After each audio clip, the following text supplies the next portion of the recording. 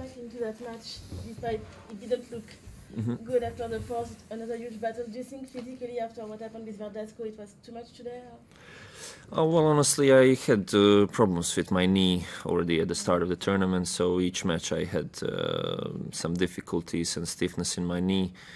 Not that's an excuse, but I just today it was the worst. I had a lot of trouble even in that first set. I was not expecting it to win it at all. I lost serve on 4-all, and he gave me a chance to come back and won that tiebreak, but I just didn't feel good on the court, and mentally it was difficult to focus because I didn't know how much I can push off, or if even just to run, and even on the serve I couldn't just go for it full on, and it was just a mental battle. But then sort of after the third set I tried to block that out and play as good as I can, and I felt that I was hitting the ball really good and feeling the ball well, but just physically it was a little bit of a difficulty for me to match him up, because he was playing great tennis, and definitely big credit to him. He's playing really good. Not that I want to take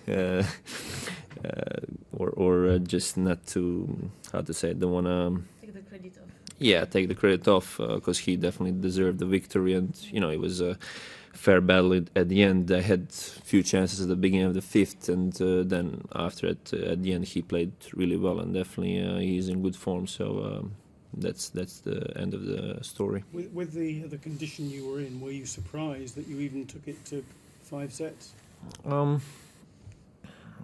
Yes and no. I mean, I was just a little bit surprised that I won the first set, because at the beginning I felt the worst, and then just because I was up and down so much with my focus, and I was not able to just block that out. But I'm feeling the ball well. I was hitting it good, and when I'm set, when I'm in position, I was middling it really well and hitting a lot of good balls, and just in some areas I'm blocked, and that's the case. It's difficult to match these guys and to continue to go through the tournament with just a little bit of a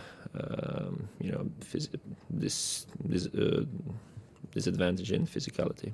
You had this issue in the off season, I think the same. Was there any point where you were like, maybe I can't come to Melbourne at all? Well, actually it was good. I took some time off, and it got better. And when I came here, even I played 2 matches at Kooyong.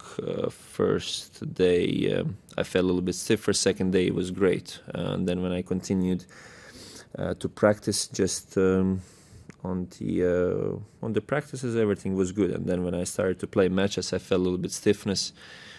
I thought maybe just it's a reaction of maybe first matches, things like that, so it might just go away, but it's there is not enough time between the matches to recover enough, and then just kept going in that direction. But it is how it is. I'll just take maybe a couple more weeks to try to take care of this and continue the best I can. Can I ask you, Marin, about the deciding set tie breaks here, the first 10 points? It means that all 4 Grand Slams have got different ways they end deciding sets now. Do you think that's a good or bad thing? And which of those systems do you prefer? Well, they asked, I think they asked quite a lot of players towards the end of the season, what do we think about the 5th set? And I was for it, for the tiebreak, but regular tiebreak. Why?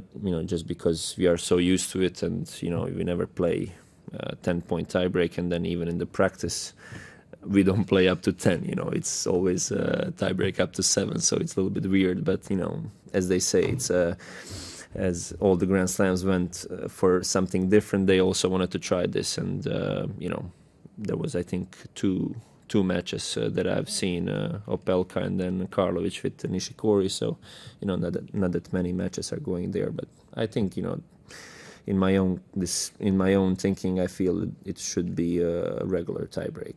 Do you think it would be better if all 4 Grand Slams were the same? I think so. Yeah. I think it would be good for the game, because like this, I think even fans don't know what's going on. It even we were like, okay, which one is it already? Yeah, exactly. There was a British player, Katie Bolter. She got to 7 points. She said, yes. Yeah. Yeah. And then she was told you have to win 3 more points.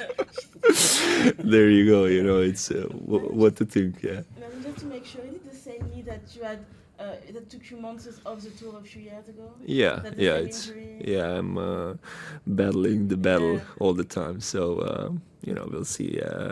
You know, just to see what I can do. But you know, I felt that it was getting better, and we'll see what's gonna go next month. Fingers crossed. Thanks. Thank Thanks, you. Marin. Yeah, guys.